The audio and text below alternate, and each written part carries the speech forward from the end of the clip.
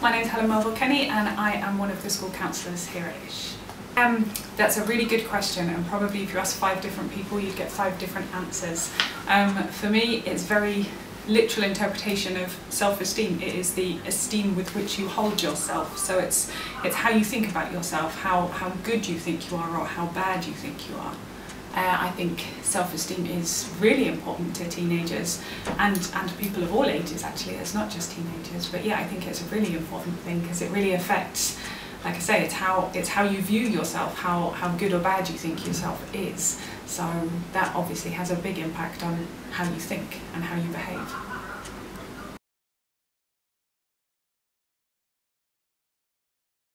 I would say like 5. I think I would be a 6, 6.5, 0. 7, 6. Solid 9. Like a low-key 5. Solid 5, weak 6. Yeah. I guess they'd probably also give me a 5. 7, 8, maybe? Well, it's hard because like I see myself every day and I notice the flaws about myself. I hope more than other people will notice them, so I guess a 6. I don't know, for me, if it's me, I'll just rate myself. I'll just say I'm 9. For me, that's my opinion of myself. 7.5. 5.7. Things. If you imagine that your self-esteem is such that you really don't believe you're any good at anything, you are then also going to believe, yeah, I'm no good as a person, nobody's going to like me. What's the point in trying to do things? I'm only going to fail anyway. I always mess everything up. So it's really going to have an effect on how you talk to other people, how confident you feel in social situations, how you approach your schoolwork if you're a teenager. If you think that, you know, I'm no good at maths, so I'm never going to be able to do maths, then maybe you'll give up trying at maths. Low self-esteem is definitely associated with those things. Anorexia is a really good example. If you feel, if your self-esteem, if one of the beliefs that it gives you is I'm ugly, I'm fat, I'm not attractive, nobody's going to find me attractive, I'm going to be alone, then that has a really strong link with anorexia and other eating disorders, because maybe those warped beliefs lead you to control your eating, to not eat healthily and to not make healthy choices. So yes, it definitely has a strong link with anorexia and also depression and all sorts of other things.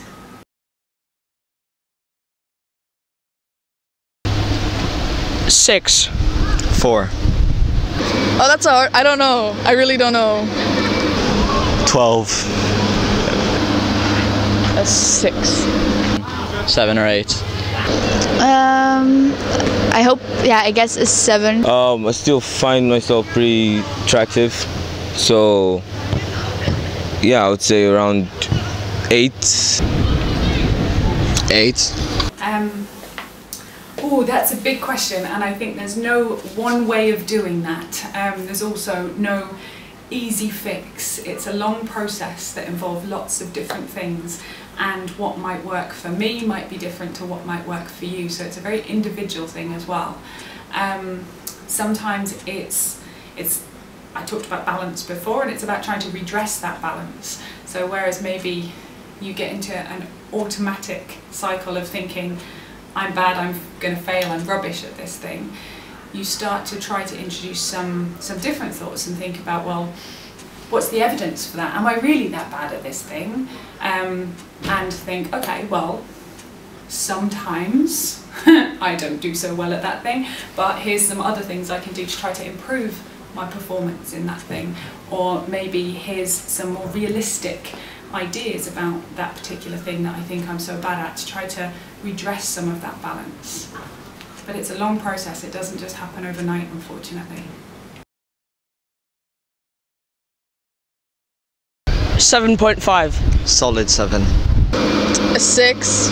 I'd be a 7 because sometimes it can be annoying. 7. Better than my looks. I'll give it an 8. Yeah, 6 again. Well, the way I act, to be honest, I'll give myself like a 7 or 8. Cause I don't think there's anything wrong with the way I act. Cause I'm being honest. I don't think there's anything wrong. I can be a bit harsh sometimes, but it's true. So I'd also give myself a 7 or 8. So? A 10. I would say I'm a good kid, so I'll just say God, I'm not sure why I'm finding this hard. 9, yeah. Some factors that might impact your self-esteem could be, well, a very relevant one in an international school is something that can affect how you feel about yourself is the number of times you move. And that of course happens a lot in the international community as people are moving all of the time. And if you think every time you move, you lose something, whether that's friendships or a place, that can have an effect on how confident you feel when you go to a new place. That's not necessarily automatic because it can also have the opposite effect and boost your self-esteem because you realise, hey, I've been in all these different places with all these different people and it's gone well. So that can boost your self-esteem as well. It can work both ways. But other things that can affect your self-esteem might be the quality of the relationships that you have with other people. If somebody is bullied in school, for example, that will definitely knock their confidence and reduce their self-esteem, unfortunately. All kinds of life experiences, so family situations, physical things such as the level of your health, but there's a long, long list, lots and lots of different things. I think my main tip and the thing that I mostly try to do with the teenagers I work with in this school is to bring that sense of balance back in. So try not to compare yourself with other people. Try not to pay too much attention to what the media tells you should look like or you should behave like as well, because we all know that celebrities and such like are not real people.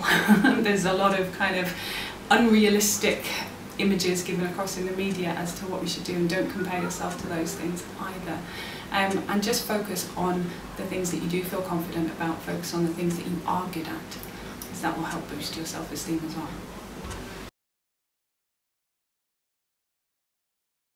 Because I'm not a very confident person. I feel like modern society has just put an image into everyone's head about how you need to be and what the perfect 10 is, and if you're not like that, you just go really low on the scale. Because I have a lot of things to be proud of, and I don't lack anything. As I mentioned before, the beauty standards are so high. Like nowadays, that it's really impossible to meet up with them, and you don't know what's real and what's fake. So your mind kind of gets upset looking at pictures. And then I ask myself, why don't I look like this? What could I do to change and stuff? I compare myself to a lot of people, and I compare myself to, like, for example, their academic skills or the way they look, and I'm like, oh, they look so much better than me, or oh, they're so much smarter than me, or they're so much sporty. I just compare myself too much. I think it's just because I don't have the confidence to think of myself that highly. I just, in general, I want to know that there's space for improvement. Well, I guess I have the same with social media and just people around you, but I guess if you could say being Alex, I would be 10 out of 10 of being Alex, but you know, that's different. Friends, how they like act, basically. You are your greatest enemy. Perfection does not exist. Like, everyone has its flaws, you know. Like, I can sometimes be mean to people, you know. There are always things that you can work on, if you know what I mean. When I'm around confident people, it makes me more confident, and yeah. We love stars. Stars are the key to success. Yeah. And they really bring back, they really make you feel confident about yourself. They do. Yeah. They make you feel like a lot of positivity on the inside. See, like the sun is a star, and when you tan, you feel happy good about yourself. Exactly. Because you improve your looks, and you're like, hey, yeah. That's just higher self-esteem that you get. Yeah, exactly. Exactly. Stars are great. Stars are great. Cool. Nice. Thanks, June. Thank you.